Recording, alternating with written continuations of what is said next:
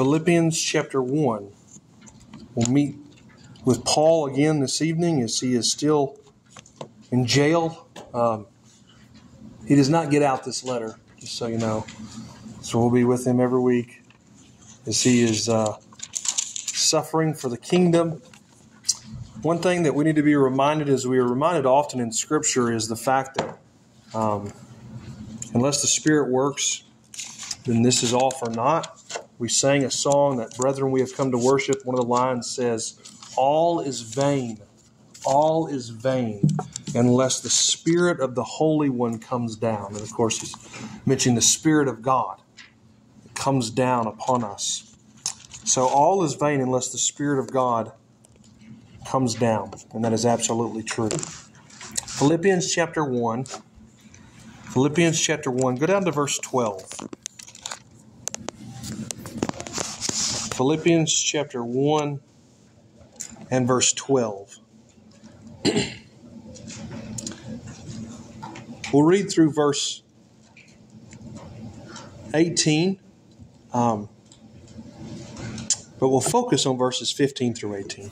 It says, "Now I want you to know, brethren, that my circumstances have turned out for the greater progress of the gospel, so that my imprisonment in the cause of Christ has become well known throughout the whole Praetorian Guard and to everyone else, and that most of the brethren, trusting the Lord because of my imprisonment, have far more courage to speak the word of God without fear. Some, to be sure, are preaching Christ even from envy and strife, but some also from goodwill. The latter do it out of love, knowing that I am appointed for the defense of the gospel. The former proclaim Christ out of selfish ambition, rather than from pure motives, thinking to cause me distress in my imprisonment. What then? Only that in every way, whether in pretense or in truth, Christ is proclaimed, and in this I rejoice." Let's pray. God, I ask that you would help us, Father, as we work through your word, to understand it rightly, to see what you have spoken of in your scripture, and that we would have ears that hear and eyes that see these truths, and they would prod our hearts, that these truths would prick us, Father, that we would not be able to stay where we are, but that we would be driven to live lives that are for the sake of Christ and for your kingdom. God, work these truths in us this evening. In Jesus' name, amen. So Philippians chapter 1, we've been through it in the last several weeks, and in verses 12 through 18, he mentions being in prison for the sake of Christ and kind of the reactions of people around the area because of his imprisonment. Now, I want to ask a question that may be something that will help guide us as we work through this text. And the question is this: how much is the advancement of the gospel and the glory of Christ worth to you? So how much is the advancement of the gospel and the glory of Christ worth to you? To put it differently, how much are you willing to give up for the advancement of the gospel? How much are you willing to give up for the glory of Christ? See, this text is about Paul's joy and his rejoicing in the proclamation of Christ in spite of his own circumstances. He starts with verse 12 saying, "Now I want you to know, brethren, that my circumstances have turned out for the greater progress of the gospel." And he finishes this paragraph, if you will, dropping down to verse 18, which he says, "Only that in every way, whether in pretense or in truth, Christ is proclaimed, and in this I rejoice." So he says, this has gone for the greater progress of the gospel, my imprisonment, and in the way in which this message is being spread out, I rejoice in this. In light of recent circumstances of his life, he is one who is rejoicing. So again, if we were to kind of try to follow Paul's train of thought here, could we say the same thing? Would we say that our circumstances, negative or positive, in Paul's case here, it's negative, right? Or it seems to be negative. Would we say that it's worth it? That it's worth it to be persecuted, that it's worth it to receive different circumstances in our life that will cause inconveniences, maybe heartache and trouble? yet be able to say it's worth doing for Christ's sake? Is it worth doing for advancing the gospel? And really, what in our lives, if we were to look around our lives, will we look at our lives and we take inventory, so to speak? Would we be able to look at certain things and say, is Christ worth giving up, or is Christ worth us giving up these things over here? Should we be willing to give up everything for the sake of Christ? Well, absolutely. Should we be willing, though, if we are worried about advancing the gospel, if we are worried about Christ's name being proclaimed and many people coming to Christ, what should we be willing to do? I think in our culture, we are oftentimes willing to compromise for the sake of advancing the gospel.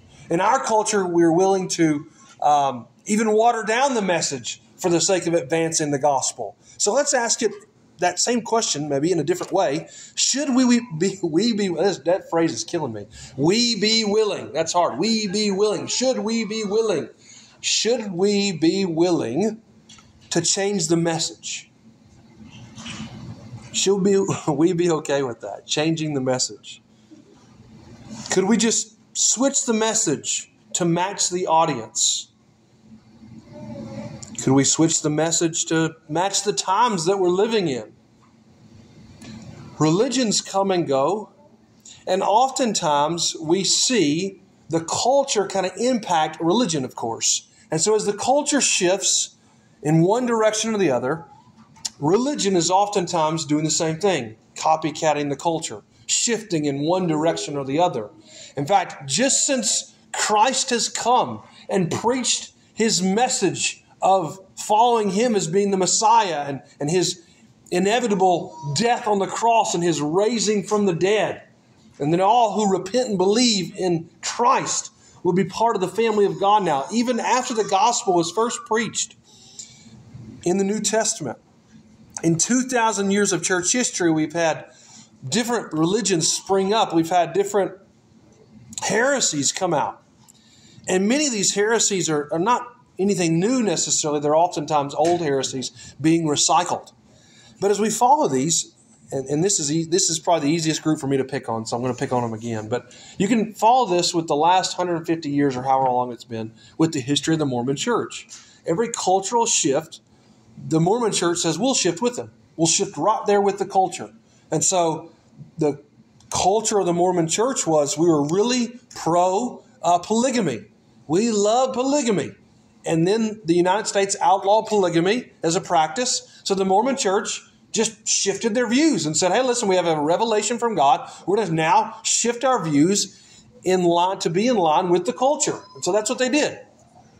They were not a big fan of different races of people, right? They were racist from the very beginning against different types of people and skin colors and stuff, right? And so what happened? Civil rights movement came around, and the Mormon Church says, we've had an epiphany. We're going to shift our ideology and our theology to match the culture. And they've done that many times, and other religions have done the same thing. But are we willing to do that? Are we willing to look at the gospel and say, we will shift that to match the culture? Even if it's heresy or not, we'll shift to match the culture. Of course, we would say no, right? And we should say no. We should say absolutely not. We will never shift the preaching of the gospel. We'll never shift the message of the gospel. Paul says if anybody does that, by the way, you should consider them accursed. If you have a finger in Philippians chapter 1, go back to Galatians chapter 1. Galatians chapter 1, Paul makes it very clear. In fact, I think this is something that is really important for us to understand in light of the constant shifting of our culture. Paul says this in Galatians chapter 1, verse 6. He says, I'm amazed that you are so quickly deserting him who called you by the grace of Christ for a different gospel. It says, which is really not another gospel, not another, only that there are some who are disturbing you and want to distort the gospel of Christ. He's saying they're not really preaching the gospel of Christ. They're preaching something else. He says in verse 8, but even if we or an angel from heaven should preach to you a gospel contrary to what we have preached to you, what we had preached to you before, then he is to be accursed. Verse 9, as we have said before, so I say again now, if any man is preaching to you a gospel contrary to what you received, he is to be accursed. So Paul is essentially calling this heresy, something that this man who is preaching this false gospel, they are to be accursed. They are to be rejected, right? Because they are preaching a false gospel. So we know that we shouldn't change the message, and we know that we shouldn't be willing to change the message. But what if the culture's shifting a little bit, and maybe it would be easier to water down the message? Should we be willing to water down the message to make it more palatable? Should we be willing to water it down, to not shift it necessarily, but to make it easier for us to consume, to make it easier for the public to consume, where people will want to accept the message maybe? Should we be willing then to change this? Well, no, I think we would all say no, absolutely not. We can't shift the message in any way, shape, or form from when God first delivered it to us. That should be easy for us. Now, sometimes this is more difficult because we kind of wrestle through these things and we don't know. Okay, well, that's the same message, but it's just a little bit watered down. It's the same essence, right? So it's okay then. Well, Paul didn't think so. If you're still in that passage in Galatians chapter 1, we know how he feels about a different gospel. Let's go to a couple places where Paul is mentioning how men have I would say, watered it down. Maybe he uses different terminology there. But this is in 2 Corinthians chapter 2. Go to 2 Corinthians chapter 2 with me. Now, the root of this is maybe different than watering down the message. Absolutely. But he is criticizing, in a way in which we could use the gospel for profit or use the gospel for our benefit in some worldly way. And he says, we did not do that, by the way. 2 Corinthians chapter 2, down to verse 17. It says, we are not like many, peddling the word of God, but as from sincerity, but as from God, we speak in Christ in the sight of God. So let's say that again. He says, we are not like many, peddling the word of God. And so in this way, he is obviously criticizing that action. We don't peddle the word of God. We don't come to you and say, listen, we offer it only because it benefits us. Or we make it a little bit easier for you to understand because it benefits us. In fact, if there's anybody that we could learn from their testimony of how they have preached the gospel, it would be Paul, who never peddled the gospel. He didn't make it easier for anyone. He certainly didn't make it easier for the people who hated him the most, like the Jews.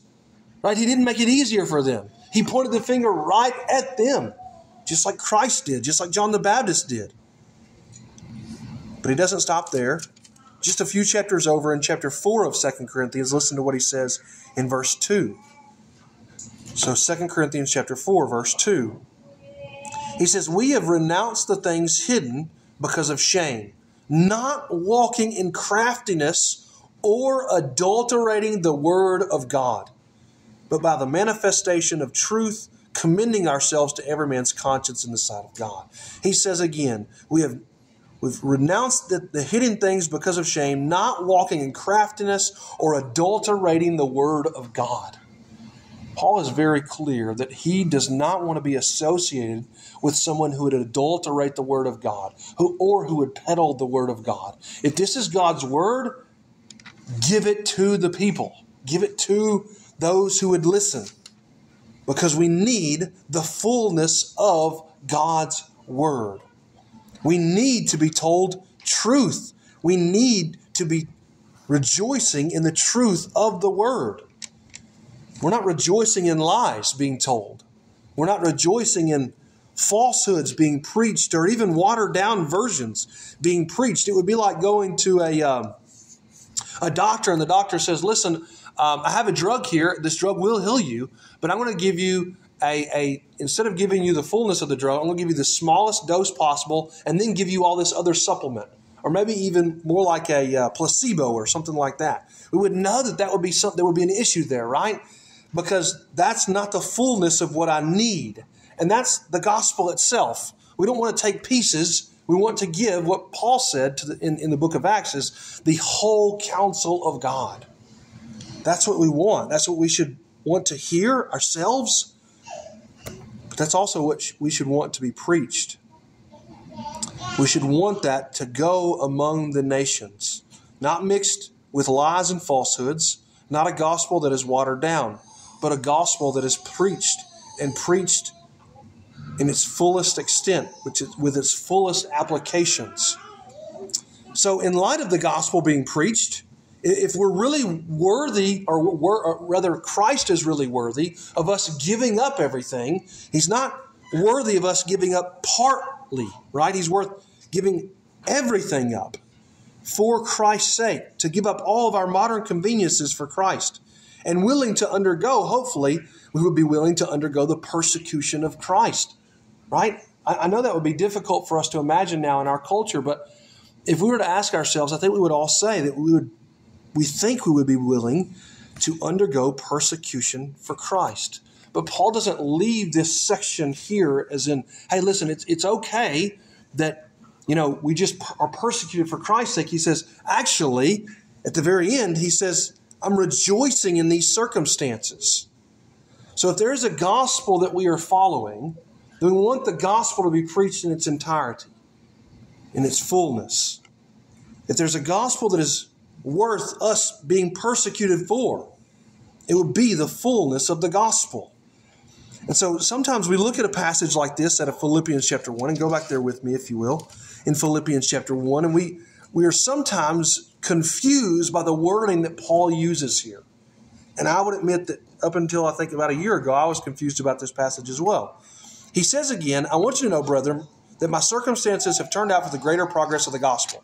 Verse 12, so that in my imprisonment in the cause of Christ has become well known throughout the whole Praetorian Guard and to everyone else, and that most of the brethren, trusting in the Lord because of my imprisonment, have far more courage to speak the word of God without fear. Now, we worked at that last week, and I think that was easy for us to understand the implications of which Paul is trying to explain. Verse 15, though, I think can be difficult for some. He says, there are people out there that are preaching Christ. He says, some to be sure are preaching Christ even from envy and strife, but some also from goodwill. The latter do it out of love, knowing that I'm appointed for the defense of the gospel. The former proclaim Christ out of selfish ambition rather than from pure motives, thinking to cause me distress in my imprisonment. Verse 18, what then? Only that in every way, whether in pretense or in truth, Christ is proclaimed, and in this I rejoice. So this section, verse 15, saying that some people preach Christ from envy and strife, for, verse 17, out of selfish ambition, rather than for pure motives, in order to cause him distress in his imprisonment. That, coupled with the idea that seems to suggest in verse 18 that he says this clearly, that in every way, whether in pretense or in truth, Christ is proclaimed, and in this I rejoice. Okay, so I think we have a few options here of what Paul means by this, because it can be somewhat troublesome to think through. Because on one hand, we might think, well, what does Paul mean that he's fine with people as long as they're legitimately preaching the gospel? Is he fine with that, even if it's out of wicked motives, as long as it's a legitimate proclamation of the gospel? Is he saying that if they have wicked motives, that's okay, as long as the gospel is preached? That's one option. In other words, meaning that we could apply this to every Orthodox preacher in the world. That as long as they're preaching the right things, we can rejoice over that, even if they have bad motives, even if it's a watered-down version of the gospel, not quite heresy, but a watered-down version of the gospel. As long as they're doing that, we're okay with that. That's one option. That's one option of what Paul is saying. I don't think he's saying that. We read a few passages where Paul is very clearly not in line with anyone who would change the gospel or with anyone who would peddle the gospel, anyone who would mix the gospel or even, I think, water it down. I think this is the option of what Paul means here. I think in verse 12, or rather maybe verse 15, where he says, some to be sure are preaching Christ from envy and strife, but some also from goodwill. I think here's what Paul means, I think. Either he means what we said before, and that's one option, or he means the word, and we would look at the word preaching, right? That's kind of our hang-up, that some, to be sure, are preaching Christ. And we think, well, that means a proclamation of the gospel. But if you think about it, do we oftentimes use the word preaching in a different context than simply being behind a pulpit, preaching the gospel clearly to others? Do we use it in a different way? Well, absolutely, right? If somebody says, hey, you're preaching to the choir, do we mean that they're literally preaching the message of Christ? No. We mean that just in a broad proclamation sense, right? That maybe they're preaching on somebody, they're getting after them really big, right? So the teacher in class today was really preaching. Well, that doesn't mean they were preaching Christ. We mean that they were proclaiming, maybe even very directly. Maybe we've told people to not preach to us. Don't preach to me that stuff, right?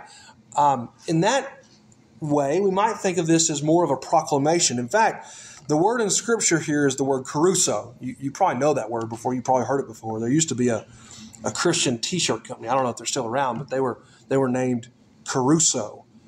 That word means in Greek to preach. It does mean to preach, or to proclaim, or to herald. And it's used differently at different times. In fact, probably 30 or 40% of the time in the New Testament, it's used and translated as proclaim rather than preach. Would you check the back door, please? It's used as proclaim rather than preach. Again, our culture uses the word preach in a very broad way, and I think Paul has used that word, that caruso word, in broad ways before. And I believe that Paul means that people are telling other people about the story. They are proclaiming other people or to other people about the story of Jesus and about the story of Paul being imprisoned on Christ's behalf. In other words, what Paul is saying, I think here, he says that some, to be sure, are preaching Christ from envy and strife. I think he's saying there are some out there that are taking this message about me being jailed and in prison for the sake of Christ, and they're telling other people about this.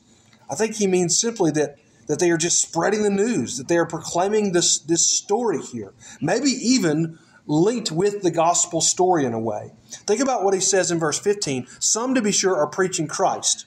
So that would make us think preaching the gospel about Christ. But if we just translated that as being proclaimed, some people are proclaiming Christ out of this way, then we have that in the context of verse 13. What does he say in verse 13? He says, in my imprisonment in the cause of Christ, that imprisonment is well known throughout the whole Praetorian Guard and to everyone else. We didn't say people have gone out and preached about his imprisonment. It's that this word, of course, is spreading because people are talking about these things.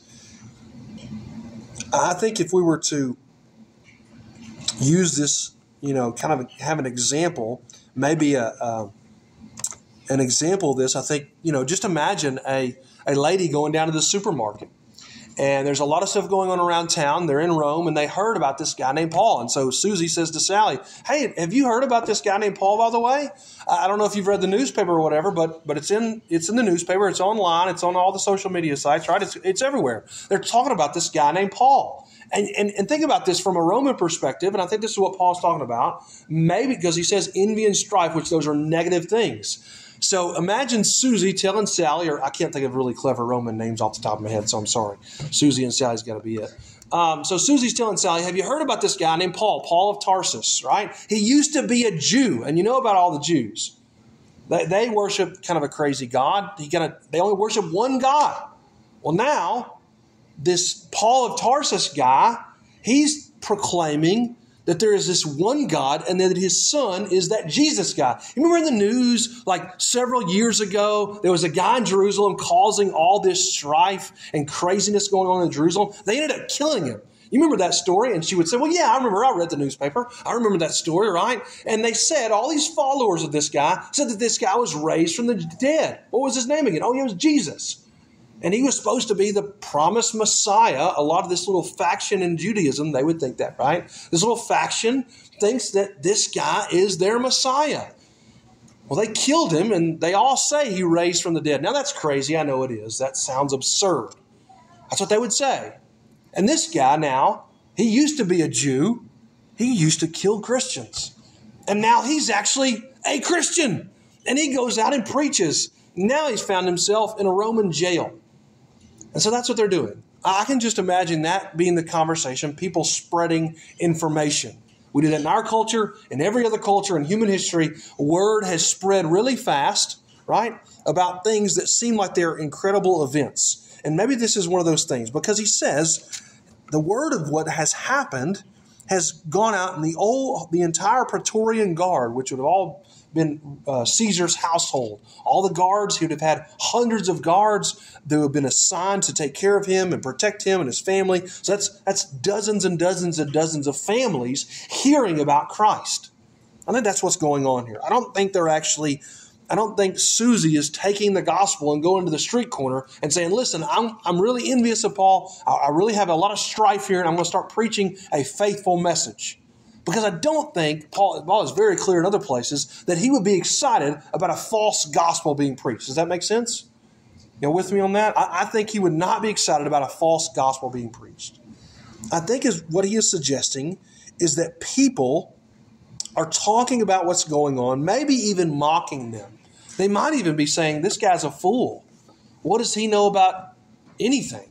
I mean, he's literally worshiping a singular God who came and died for people. What God dies? And think about all these Roman pagans. They would say, first of all, these people don't even know anything because there's a bunch of gods, right? And none of these gods die. Why would he ever be self-sacrificing? It would be absurd to them. They would mock him.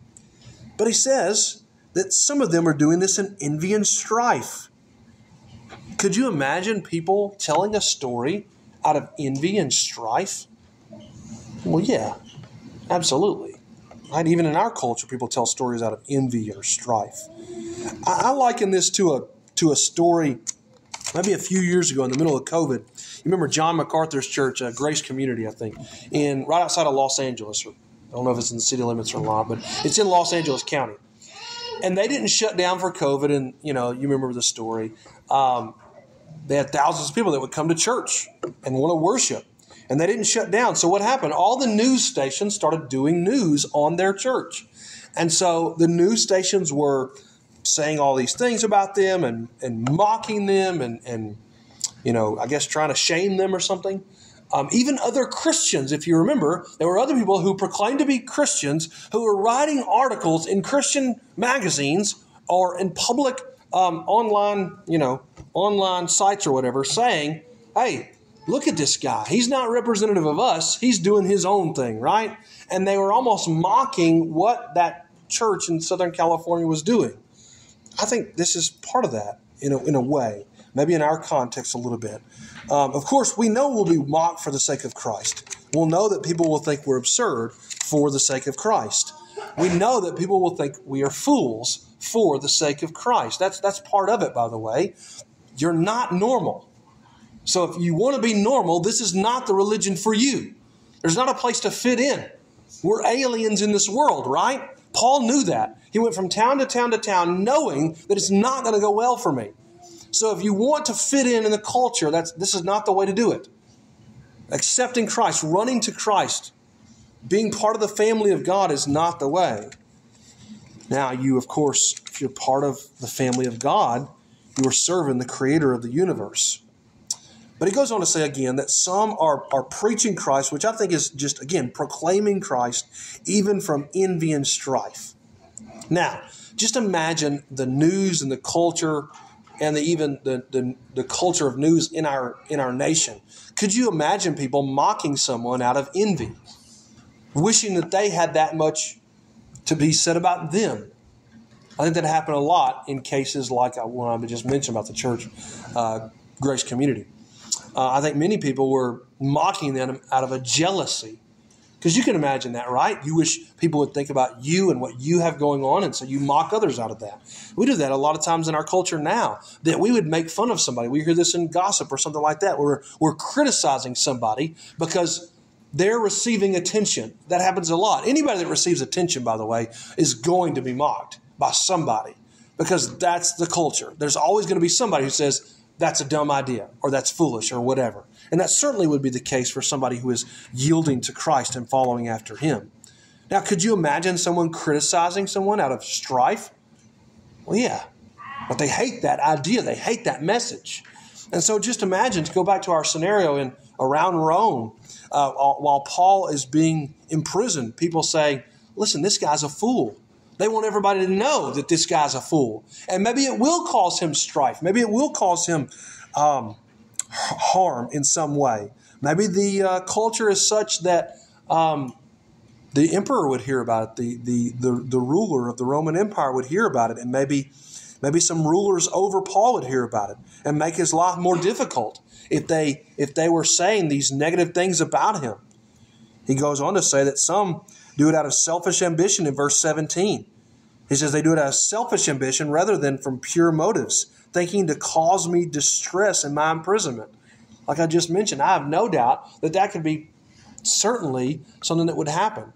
Like if Joe worked the night shift at Paul's prison, wouldn't you imagine if somebody really hated Paul? Maybe he was a Jew in the area. Said, Joe, listen, that guy's a jerk. He's the worst. Make his life miserable. I could imagine these things. Now, some are preaching, of course, and proclaiming this message out of goodwill. And I think for us, we should never miss an opportunity to point others to Christ. So some people were hearing about Paul's imprisonment. Everybody else was hearing about Paul's imprisonment. So they're telling, their neighbor says, hey, I heard about this guy named Paul that's thrown into jail. And he said, actually, yeah. Do you know why? They said, well, I heard it's because he is the worst. He has the worst religion. They only worship one God. And what do you have? Well, you have an opportunity to minister the gospel to that person. And so there are some, he says, that are proclaiming Christ out of goodwill. Maybe an opportunity to share about the message of Jesus. Maybe an opportunity to share about what Paul actually believes. We can certainly do this in tragedy. We can certainly do this in culture wars. I think we live in a nation where there are so many segues into the gospel, it's almost impossible not to stumble over one, right? We're constantly thinking about, well, how do I start a conversation with somebody? This is America 2023. I mean, my gosh, there are a billion things happening right now that are really insane if you're paying attention. So easily we could segue that into the gospel, right? We could talk about politics, the culture at large. We could talk about all sorts of things that are happening in our world. And they seem like they're happening daily. So it shouldn't be difficult for a Christian who is caring for neighbor and has a love for neighbor to minister the gospel to them while the world's on fire. Because you can just say, look, there's a fire. You know why there's a fire? They say, well, yeah, it's because of these things. Well, actually, you can tell them there's a deeper root to that, and the deeper root is sin. And it has trapped you. It owns you. And the only one that can rescue us from the sin is, of course, Christ Jesus. So we use opportunities like this to minister the gospel. Paul says that they do it out of goodwill. Verse 16, they do it out of love, knowing that I'm appointed for the defense of the gospel. So they know that talking about these things, it doesn't hurt me. Even if somebody hears that there are more Christians in the area than they can even imagine, because all these Christians have just started talking about Paul being somebody who they link to. He says, I'm not worried about these things. It's like if they do it, they know that I'm appointed for the persecution and the defense of the gospel. They know these things. So it's fine with me. Jesus actually did this a lot in his ministry. He would use things going on around the world and point people back to Christ. Think about Luke chapter 13. Luke chapter 13, there's this picture of this guy kind of coming up and sharing with them information, this news about people who have been killed by Herod. And then he goes on in verse 4, Jesus is telling the people, well, there was a tower that fell in Siloam and killed all these people. And Jesus says, you really shouldn't fear those things, all these earthly things, but what? He said he takes this information that's happened, this news event, and instead of saying, yeah, you're right, I'm really worried about that. He's not callous towards loss. But he doesn't just buy into it or fall into just being empathetic. he also points people to Christ out of that. He says, although that happened and people have lost their lives, listen, I'm telling you, do not fear man who can kill body. Do not fear the things that can kill your body, but fear God. It says, you should all likewise perish, he says in verse 5 of Luke chapter 13. So there are things that happen to us in our lives. We mentioned this last week going through the first several verses of this paragraph. There are things that happen in our lives that can point people to Christ. There's a famous missionary who's named Amy Carmichael, and she went and gave up much of her life ministering the gospel in India. And in her life, part of her ministry there, she was always constantly busy working. And then at one point in her life, she became bedridden and had to spend years and years and years in her bed. And I'm sure it was something that absolutely frustrated her. But the Lord really used that, because then she had to spend time on writing letters and things like that. And the Lord, of course, used that portion of her life, maybe even more so than the earlier portion of her life where she was able to walk around and do the things that she wanted to do. So sometimes opportunities God gives us for the sake of Christ, even if they're not convenient, even if they are persecution.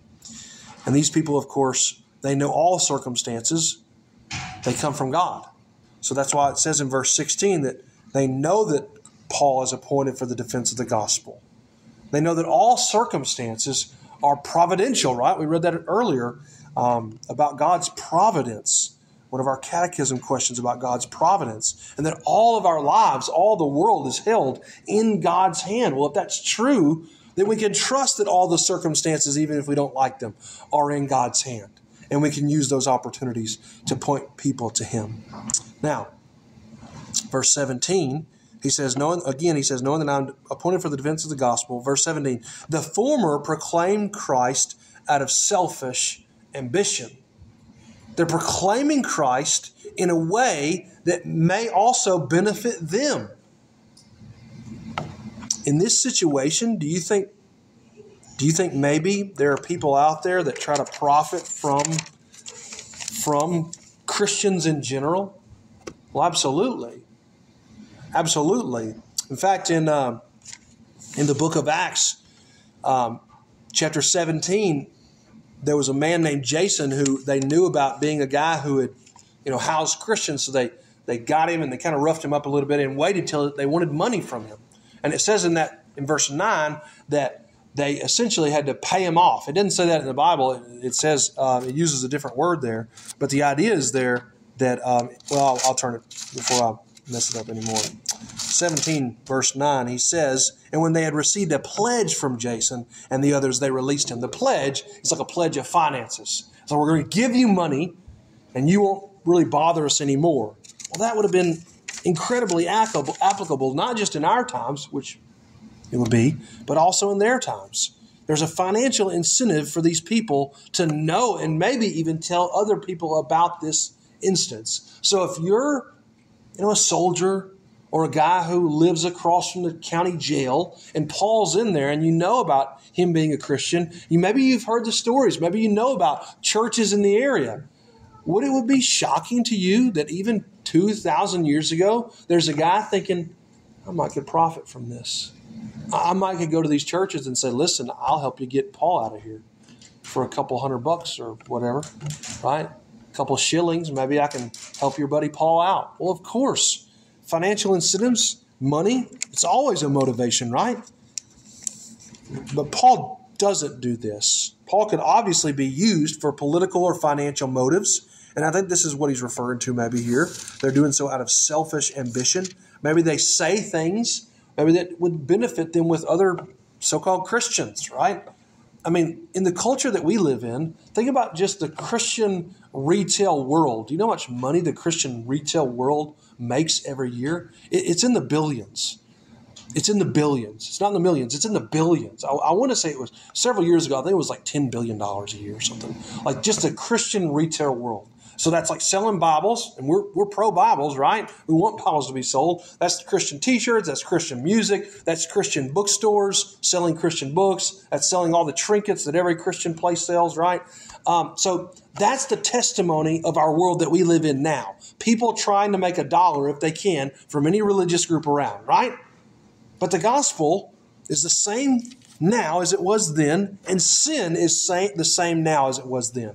And there's certainly, we can imagine, people around looking at Paul and saying, I know I can make money off this somehow. I can make money off of this somehow. Okay, and I think that's what happens. But Paul, on the other hand, listen to what he says in verse 17, he says, the former proclaimed Christ out of selfish ambition. I want to just make a mention here. Do you think Paul does that he proclaims Christ out of selfish ambition? Or think about even in our culture, some people, of course, in our culture, if you're a business owner, would you tell people that you're not a Christian? Would you in our culture, in the South? Like if you had, think about it, and I don't know how common this is around here, but I remember being in like Northwest Arkansas where, there's 1 million businesses, so they're constantly fighting for who can, get people's business. That Jesus fish sticker would be on like so many businesses' signs. And I have no doubt in my mind that there would be some people who would slap that on their logo and say, hey, Joe's Plumbing, boom, we're Christians.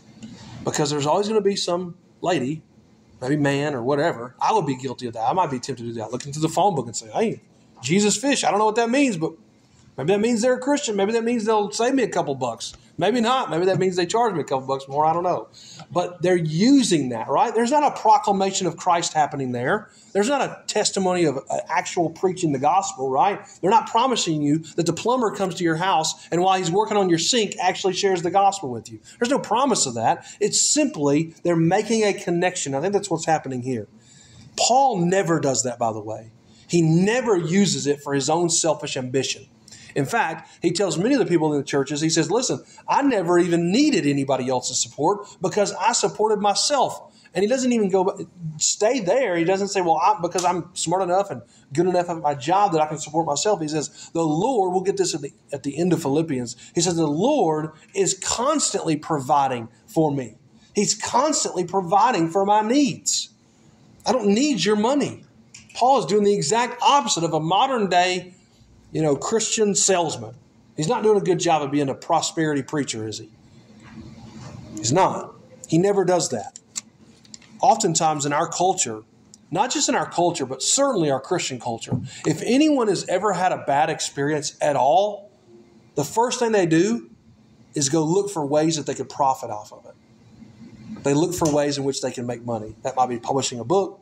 That might be filing a lawsuit. It's some way to make money off of their bad thing. Think about it. TV shows kind of mock that people try to get in wrecks where they can sue somebody and make money off of it, right? So if we could imagine that happening in our culture, we can certainly imagine it happening in theirs. Paul doesn't do that. His concern is Christ. Even if people are mocking him, even if people think he's a fool, his concern is the proclamation of Christ. And so he's rejoicing. Even if people hate him more, even if more people are on board with hating his message and the mob against him grows, he's concerned with Christ. And that's what I think he says in verse 18. He says, what then? Only that in every way, whether in pretense or in truth, Christ is proclaimed, and in this I rejoice. So again, I think Paul is saying, if they're going to tell this story, if they're going to tell, maybe even they're mocking me, maybe even they're telling people, hey, listen, this guy's a fool. He worships a risen Savior. That's so absurd. I think Paul is saying, if they want to do that, that's fine. I'm just glad that Christ is being proclaimed. Not that he's being preached in the fullness of the gospel, but that the words about Jesus are being known. That people are hearing about the testimony of something about me, about Jesus, and maybe that'll lead to people asking questions. Maybe that will lead to people actually asking the right questions about the gospel. Well, if Paul's in here, what's the reason why a guy would worship in a religion that would hurt him? And they would ask questions about that. I think that's what Paul is suggesting here. is that if they're talking about the gospel, at least they're talking about gospel things, they're talking about Christian things, then in this I rejoice. And I love this. I love the fact that Paul connects everything back to Christ. I mean, look at his life. And he's constantly saying, I think, who cares about circumstances? I think he's constantly living this truth out. Who cares about suffering? Who cares about persecutions? If I suffer, but other people may know Christ more, I'm fine with that.